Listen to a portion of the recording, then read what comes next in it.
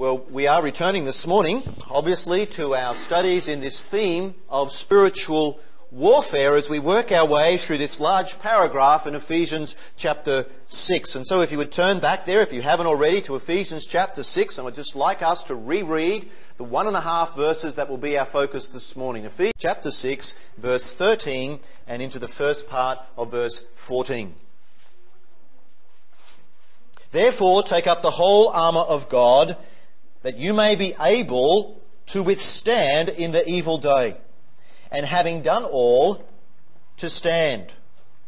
Stand, or having girded your waist with truth. Well, as soldiers of the Lord Jesus, we are those, remember, who have been conscripted into His army. And as His soldiers, we need discernment. We need skill if we would be fighting in a successful way in the army of our Lord. As we've considered in recent weeks, we've, if you like, looked at something of our enemy. We've looked at his audaciousness at times, his boldness. And yet we've also identified that at other times any enemy, according to our own experience, is very sneaky. He is rather slippery or subtle. He is something like a snake. And sometimes he dresses himself up as an angel of light, according to Paul's teaching in his second letter to the church. He is at work, at large in our world, deceiving the nations, as we saw last week from Revelation 12. And yet we also know that he comes to church and he's working deception, even in the context of God's people. All the time, the great red dragon, remember, is enraged against the church, especially since Calvary, when he was defeated by Christ. And he knows that his time is short. In our previous studies, we have primarily focusing on our enemy. We've looked at something of his tactics, something of his defeat. But from today, we want to move forward in the paragraph here in Ephesians chapter 6 and look more closely at the Christian soldier. And so today we're considering what I've simply entitled Armed to Stand.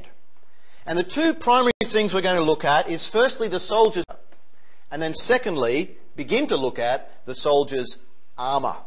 Okay, so firstly, the soldier's posture. And again, it comes to us so very clearly in verses 13 and 14, where he says, take up the whole armour of God, that you may be able to withstand in the evil day, and having done all, stand. Stand, therefore. And so here's the basic question. From those verses, what is the soldier in Christ's army? What is to be his or her posture? It's obvious.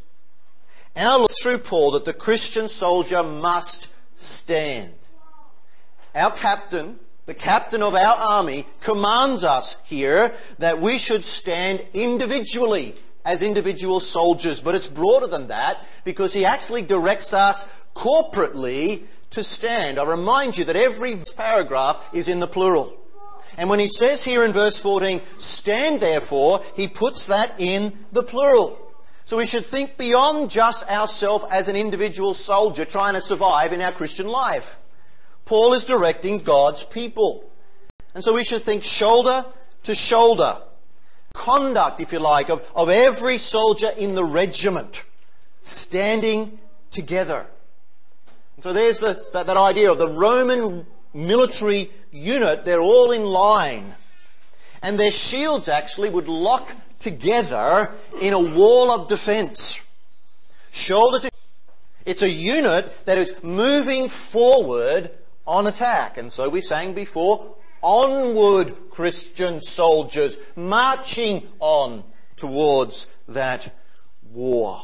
And so there's that sense of togetherness as we move forward. It's not just one soldier by him or herself, but it's the whole unit. And the whole unit is given this same directive from the captain, the posture to stand. And I think just briefly there are two things that are implied by this. And the first thing is, this clearly means no surrender.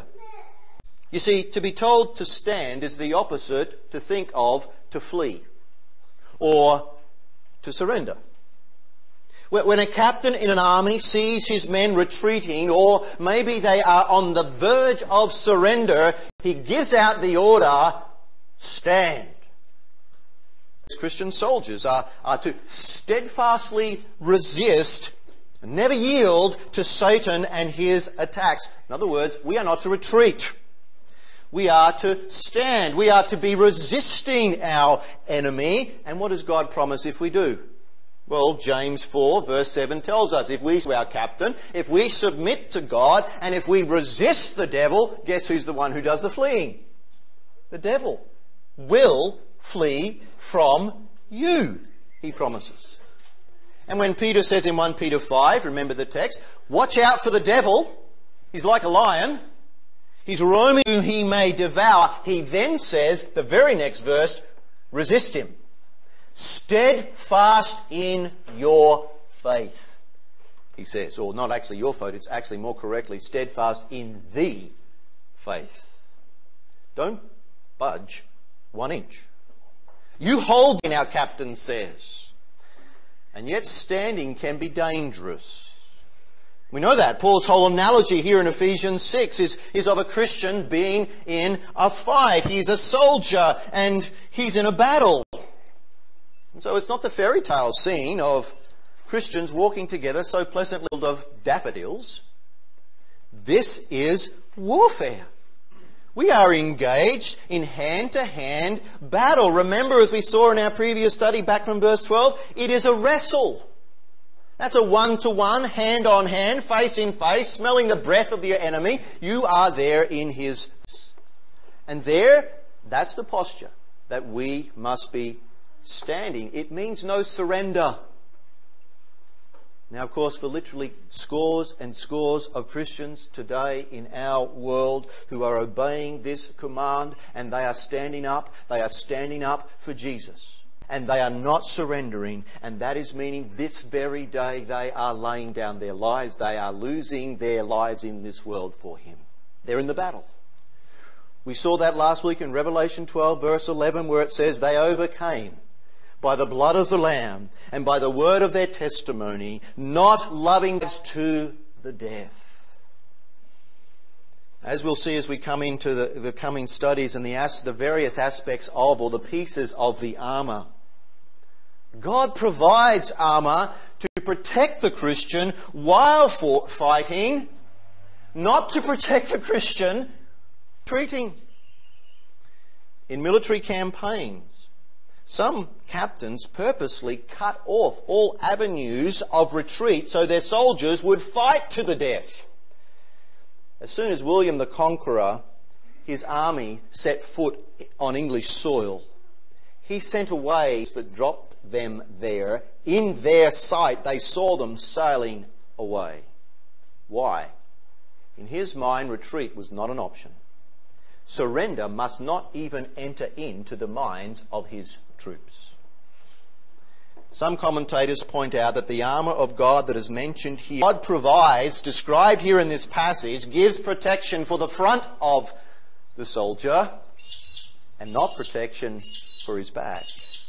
Because our posture is to stand and to fight the enemy, not to turn around and run from the enemy. We stand, we resist, we're steadfast, and the promise is he will retreat, he will flee, he will run even from us. So the posture to stand in the first place implies no surrender. In the second place it implies no slumber.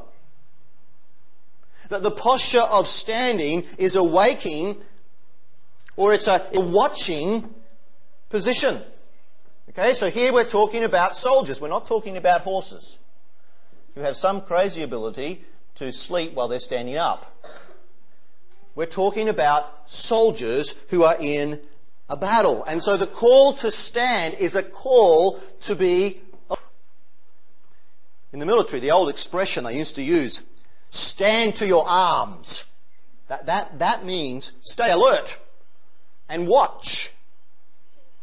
In some cases it was death, remember, to the soldier. To the Roman soldier, if he was found asleep on duty, remember what happened in Acts 12? comes and releases Peter from the prison. There's Roman soldiers in that prison. You read the passage. What does Herod do to those Roman soldiers? He kills them.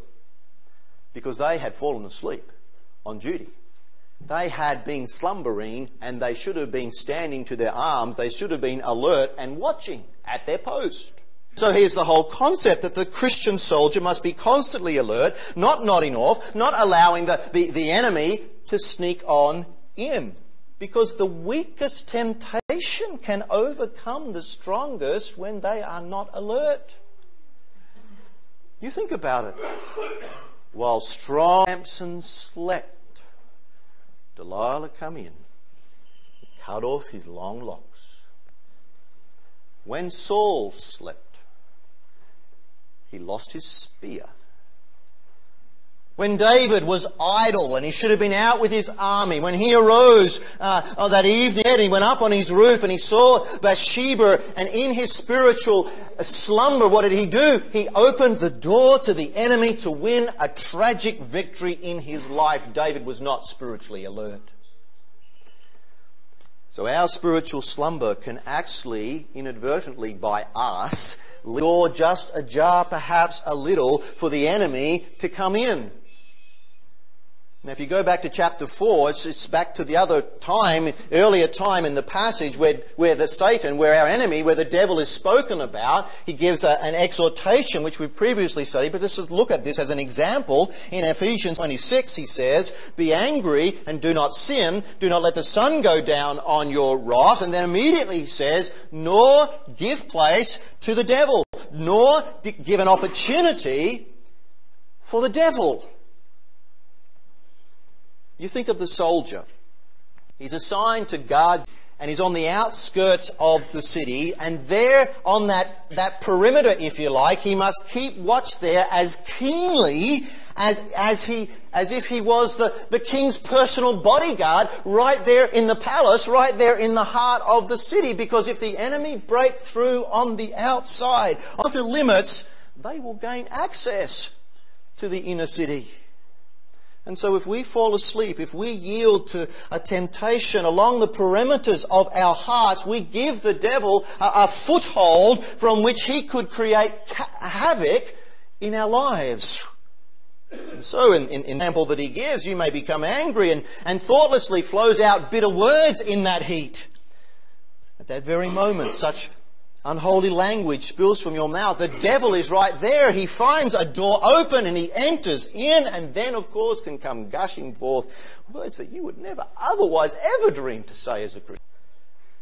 It's imperative that we stay alert at all times, lest in our spiritual slumber we open the door to the devil.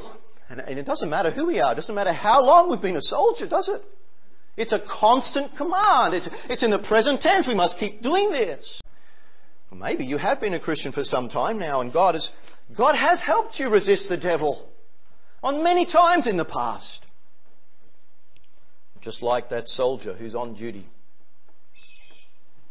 He's been at that same post for many times before, and yes, there's been some problems, but he's never really had real big problems recently. Maybe it's once or twice a year ago or so or something, but nothing recently. And in that setting of him, he's tempted to slumber, he's tempted to nod off, he's tempted to slacken off on his duty. Josephus, the historian, tells a story, and I'm not saying that this is all historically fact. It's maybe, but I'm not saying that it is. But nevertheless, it's interesting. Josephus tells us about the sons of Noah and how they lived for years after the flood, but they only lived on the tops of high mountains. They did not dare to come down off the top. They didn't want to build their houses in lower ground for fear of being drowned by another deluge. But as time went on, no flood came. And their concerns subsided, and guess what? They ventured down to the plains of Shinar.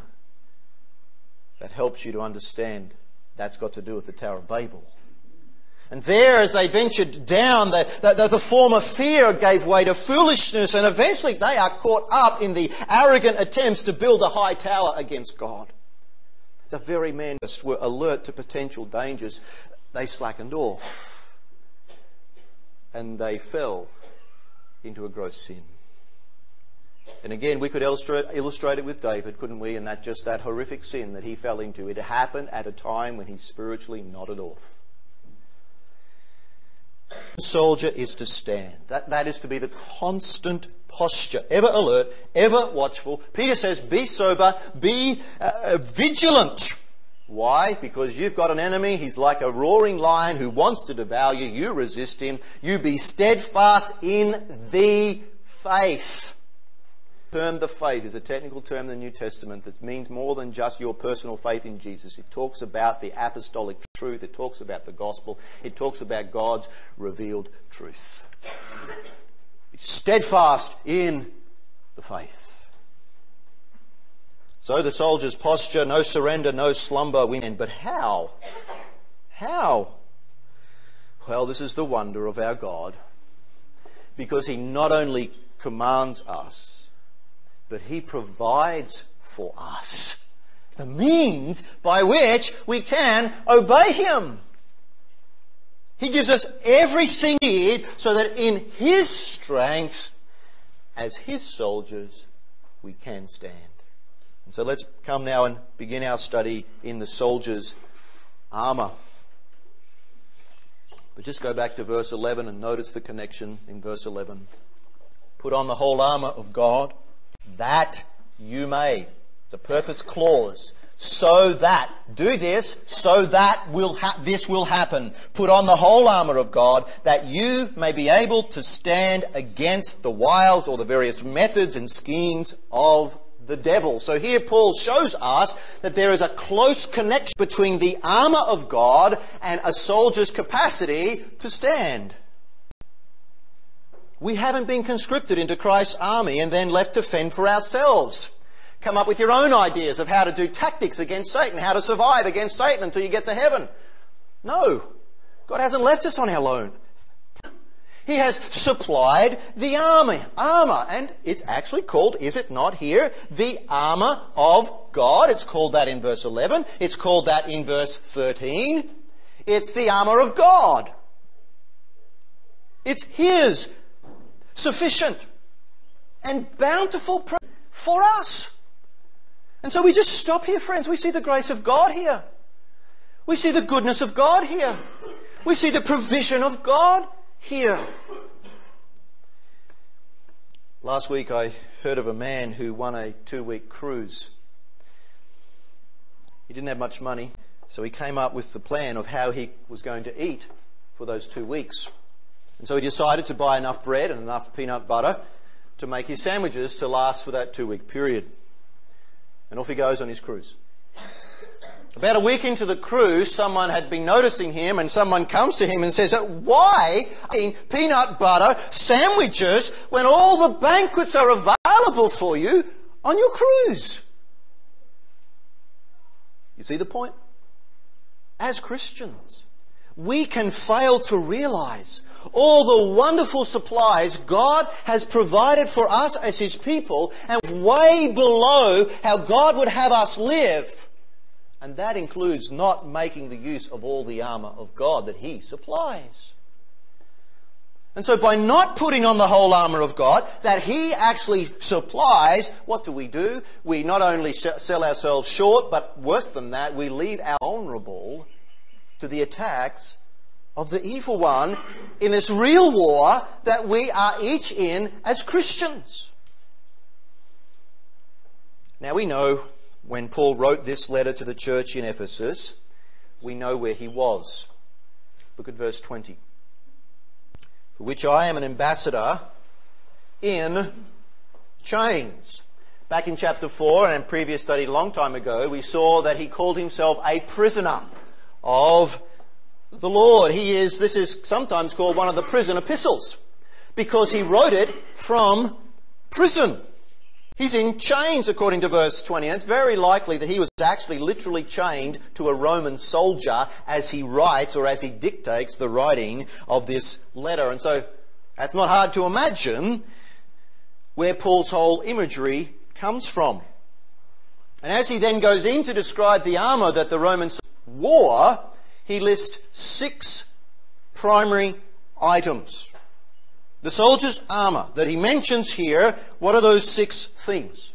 Belt, breastplate, shoes, shield, helmet, and sword. 6 things. We're not going to look at them all this morning. We're just going to take the time to look at the first one, the belt. Because like anything, the more you study it, the more you realise there was more there than you thought in the first place. And there is enough here for us just on the belt.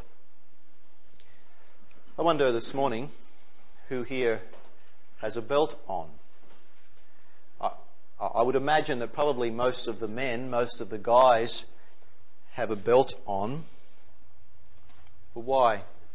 Well, why did you put your belt on? Well, you say, well, because my wife gave it to me and she expects me to wear it. You know, she likes this. It's fashionable. Well, probably most of us would not answer that way. Probably most would say, well, it is actually a helpful thing. It has a practical purpose. I don't wear braces.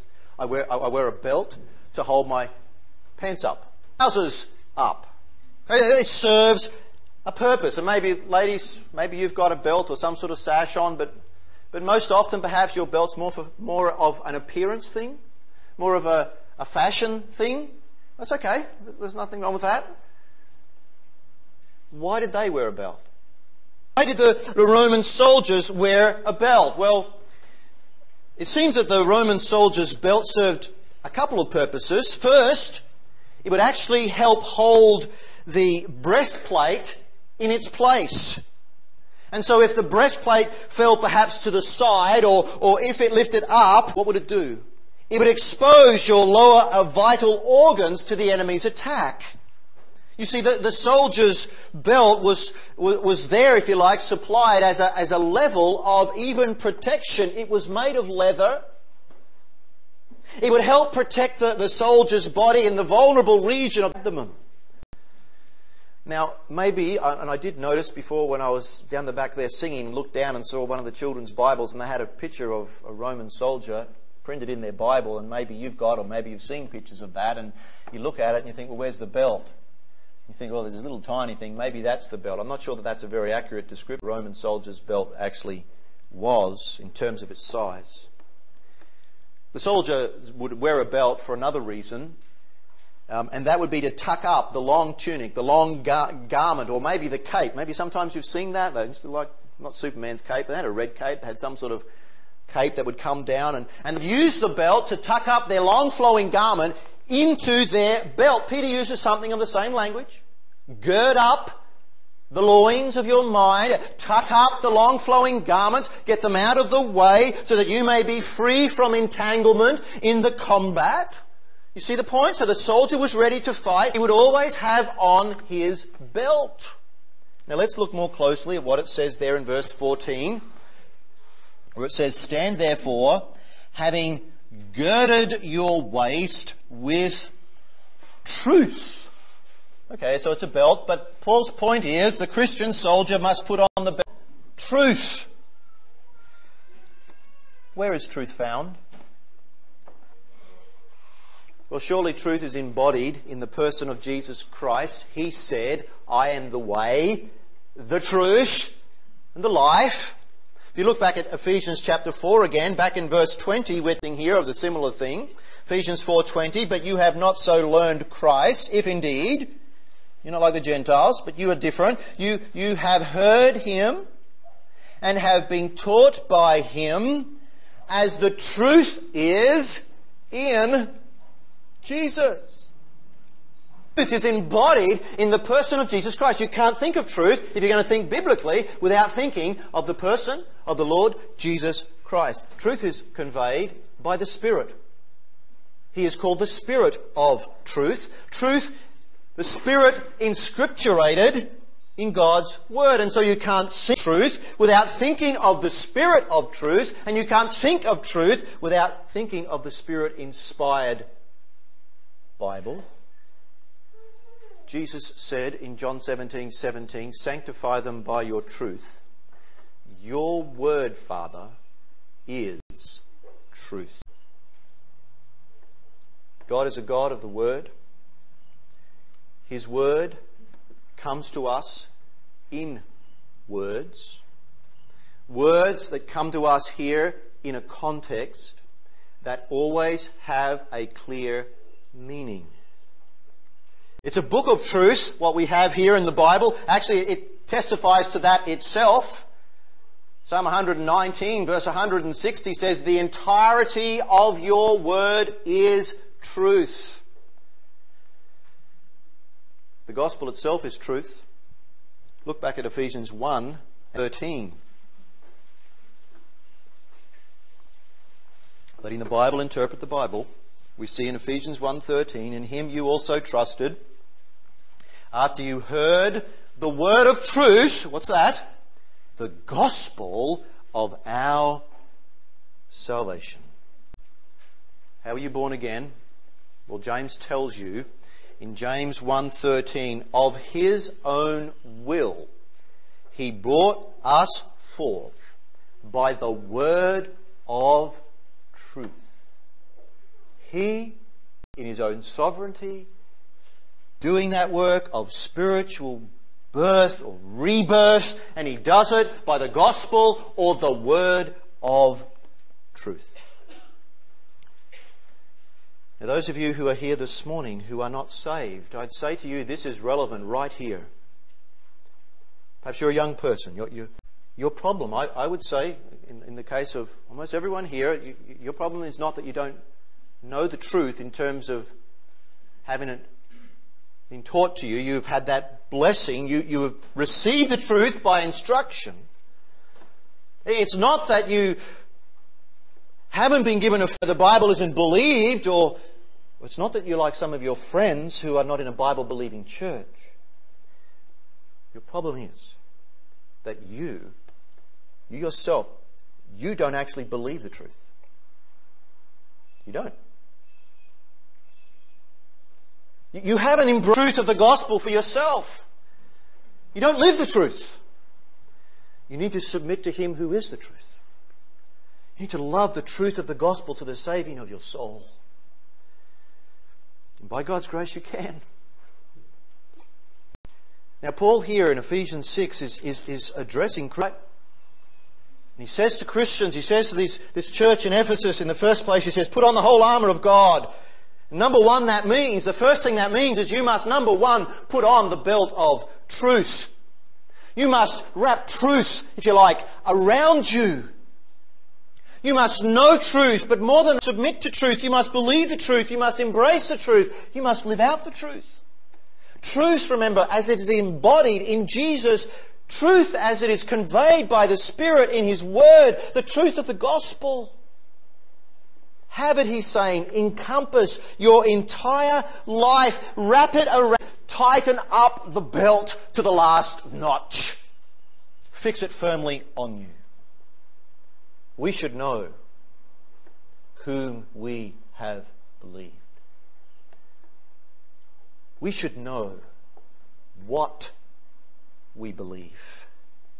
Truth brings certainty. Truth brings strength and stability. Without the belt of truth, a soldier is weak. Without the belt of truth, a soldier is vulnerable. Without the belt, the breastplate is not going to be in its right place.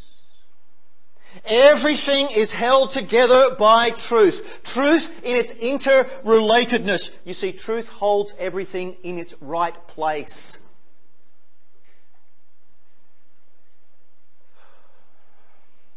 Truth is essential. Remember what the belt was also used? It was used to tuck up the robe, that long flowing cape. It was used to tuck it up. It was freeing up the soldier from entanglement in the combat, so that he's ready for action, so that he's able to move forward on attack without being restricted. That's relevant. If we will be the most free to run with the gospel and make the most progress in the gospel. And so all your thoughts are to tie down to the Word of God, not laying loose.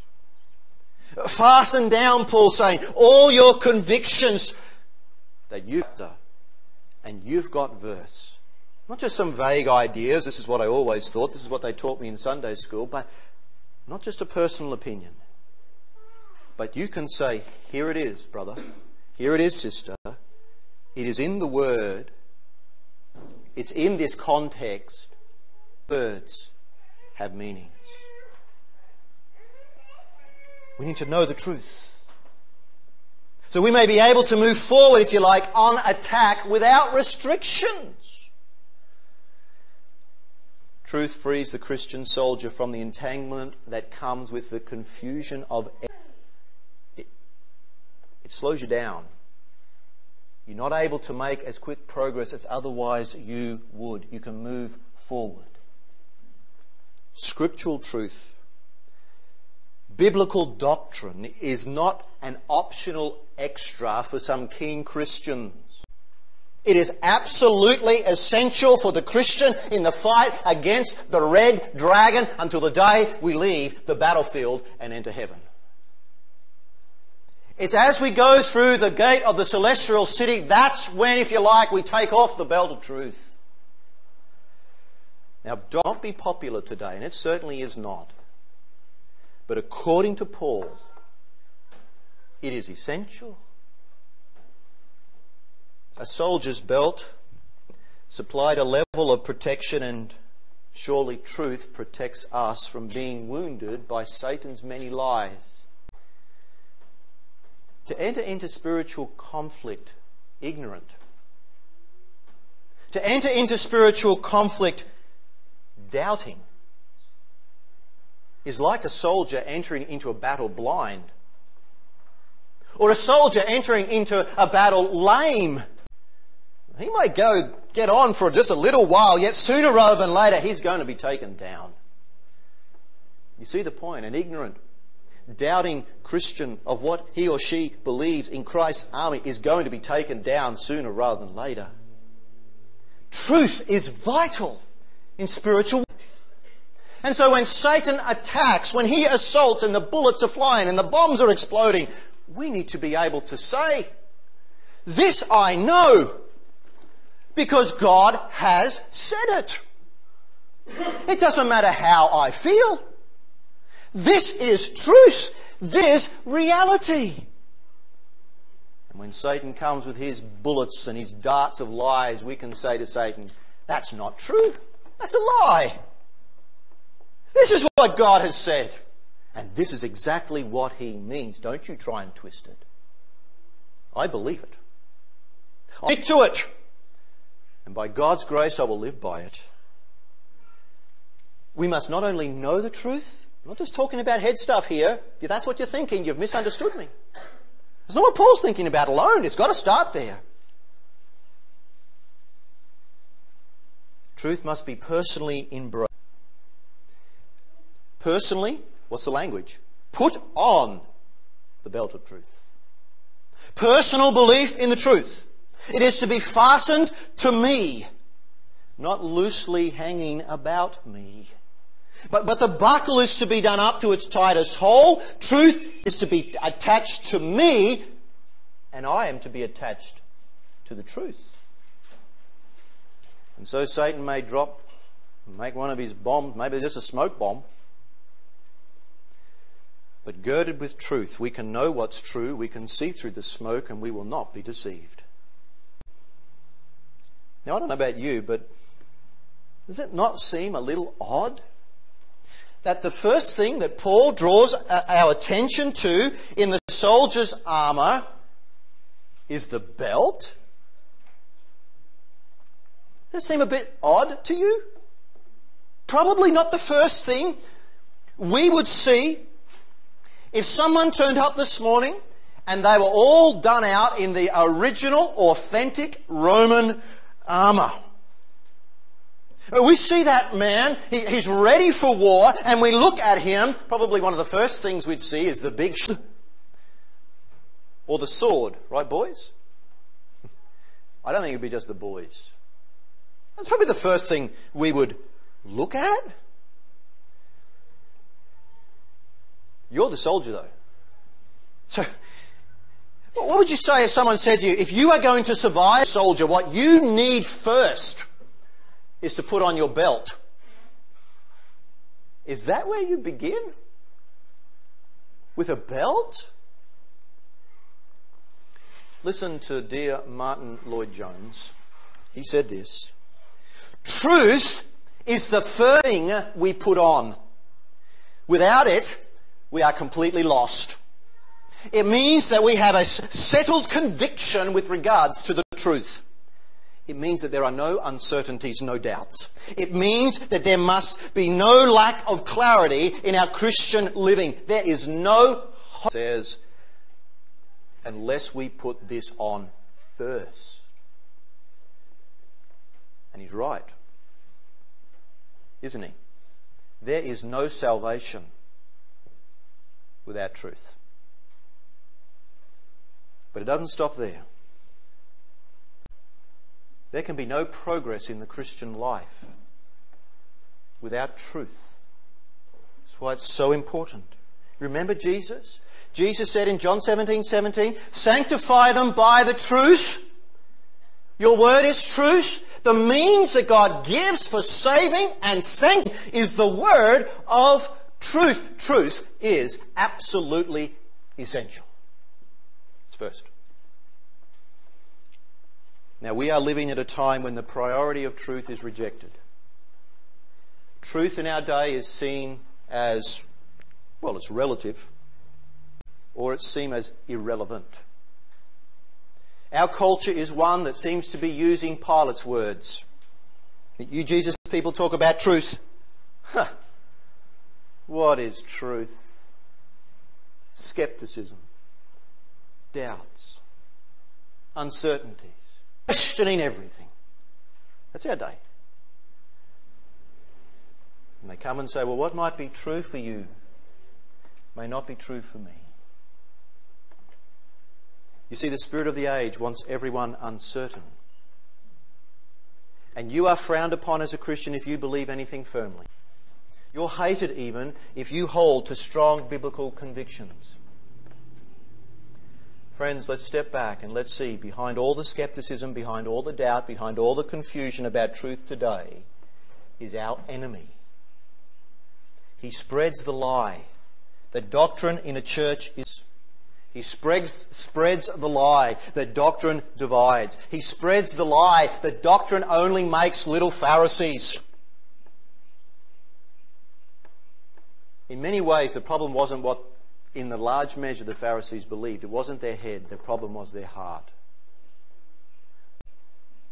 We need to tighten up the belt. And yet, what is the message of our day? It's like, well, you need to loosen up. I mean, you need to lighten up. You need to just, scratch a little where people are itching.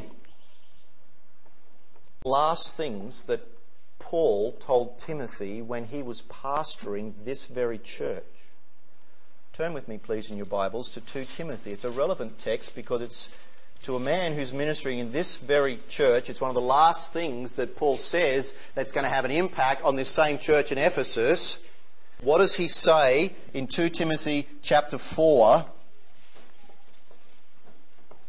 verse 3?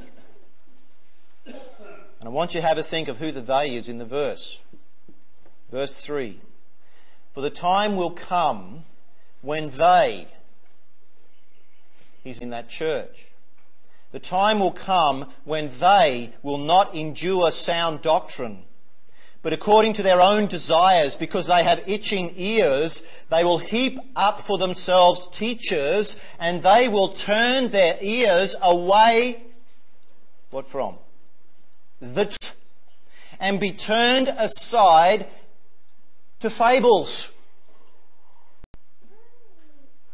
And what's he say to Timothy in verse 2? The whole point of why he's saying what he did in verse 3 and 4 is his exhortation in verse 2 that he is to preach the word. Surely that's a description in verse 3 and 4 of our day as well. Heaped up teachers. People turning their ears away from the truth in the context of religion. People given nothing more than stories. Isn't that our day? The Christian's belt has been slowly unbuckled. Satan is trying to disarm the Christian church at its first point. And so this whole concept that the truth of God is objective, that's mocked today. We live in a culture where sentiment reigns. Truth doesn't matter. What matters is how I feel. What matters is my subjective feeling. Truth is seen as irrelevant, or at least, okay, it's got a place, but it's subordinate. It's under experience. Because experience today is paramount. And so therefore, in our culture, because experience is the thing, I need entertainment. I need my amusements to feed my craving for experience. Such thinking has invaded the church. Let's remember Satan's nature. Let's remember his tactics. The devil hates truth. He hates Christ, who is the truth. He hates the gospel of truth. He hates the spirit of truth. He violently hates the Bible, which is truth. And he'll do everything he can to get Christians away from the objective truth. Jesus says there is no truth in the devil. He is a liar, and he has been a liar from the beginning. He is the father of lies. He's a master of error. He's a master of confusion. And then so there's so many voices today that are seeking to turn the Christians, or the church, if you like, at large, away from the truth, Scripture alone. And so as this is put aside as the authority, as the only authority, as the sufficient God for everything in life, unto godliness to glorify God, both to be saved and to get to heaven. When sola Scripture is put aside, what happens? Well, we have Christians chasing after visions and dreams and prophecies and tongues. And all the while, the official Christian soldier is not being taught biblical truth so that they can believe, so that they can embrace, so that they can live out the truth. Friends, it's a subtle message. It's a lie. But the subtle message of all of that is that this book is not enough. I mean, it's good. It's good. But it's not perfect revelation, because it's not complete. We need something more. We need more revelation today. So many people can't actually see what's happening. We're living at a time when the belt of truth is being loosened. Is it any wonder that we're seeing making inroads in the rise of false teachers and the falling of standards of righteousness in Christians' lives? Here, I suggest to you is why so many Christians get pushed around in their spiritual lives by the devil. They go running here, they go running there, crying on one shoulder to the next. They are not grounded in the truth, and therefore they're not standing. Here's why the devil gains the upper hand in their lives, mentally, emotionally even. They struggle with a spirit of defeat when there's no real, deep-seated conviction. And when trials come, they crumble. They don't stand. Because truth does not govern their thinking. Truth does not govern their emotions, because they have not been girding their lives with truth. What does Paul do? He places authority for the Christian soldier on truth. I draw your attention to the clear connection he makes What does he say there in verse 14? Stand therefore, having girded your waist with truth. In other words, no truth, you won't stand. No girding yourself, no encompassing yourself with biblical truth, with truth as it is in Jesus, with truth found in the Word of God, and you'll fall. The positive direction is encompass your entire life with the truth, and you will be able to stand even in this evil day. And yet the emphasis in modern Christianity, it seems, has become more often than not subjective experience, not objective biblical truth. Many go to church to get the lift up through what they call worship, which often is little more than an emotional experience. Because largely in our day, worship has degenerated into how I feel and what I gain. It's all about me and what I actually like. Rather, the biblical sense of worship is about God. It's all about Him and what He wants. And there's that sense, that true sense of awe.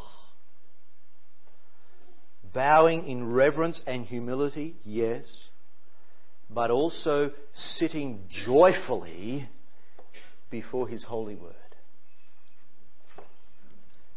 So individual Christians, the Christian church corporately today, I say to you, the basis of what Paul is saying, will not be able to stand unless there is the active putting on of the belt of truth. What is that truth? It's truth embodied in Jesus. It's the truth of the gospel. It's truth in this blessed book, the Bible. We are in a fight. It's spiritual warfare. And the first thing that we are told to put on is the belt of truth. And that's why we want to encourage you to read your Bible daily. To study your Bible yourself. You're a soldier as a Christian. You need the belt of truth on. You must put on the belt of truth. You need to know the truth, submit to the truth, believe the truth, embrace the truth, live out. And to help encourage this, when we come together, we are committed to reading consecutively through the book of truth. You know, I had a look at this last week. It's been 12 years, just over 12 years, began to read consecutively through portions of the Bible in our services. Just a portion each week. In that period of time, friends, we have covered 5 books in the Old Testament, 2 other books in large measure in the Old Testament, and every book in the New Testament bar 4. We're committed to truth. We want to help you and encourage you to gird yourself with the truth. But not just reading the Bible at home, not just reading the Bible in the family, not just reading the Bible yourself and with your friends.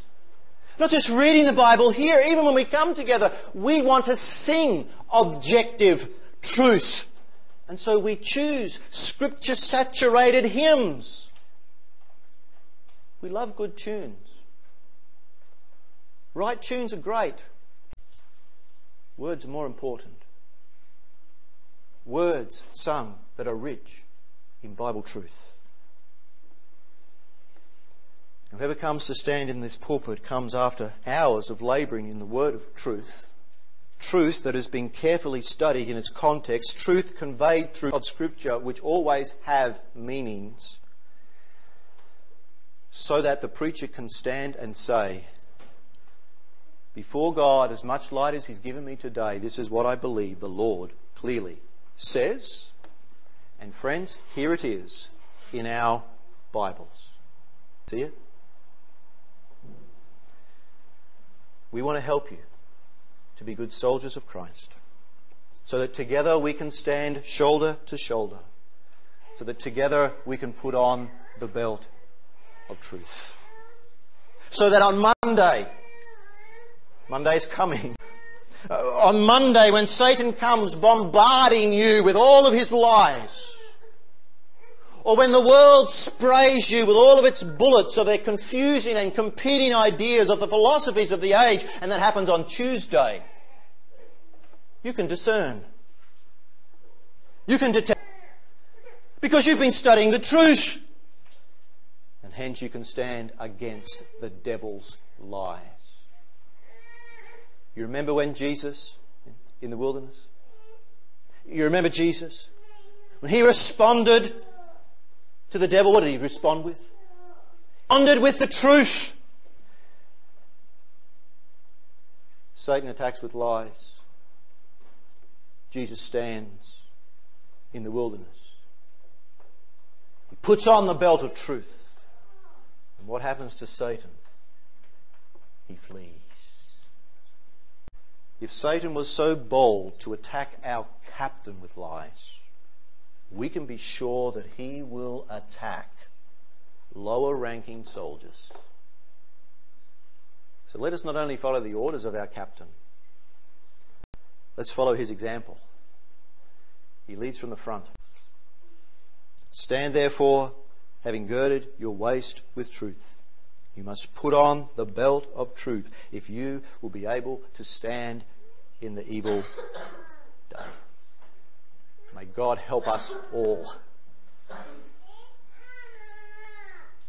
that we may be good soldiers of our captain. Let's pray.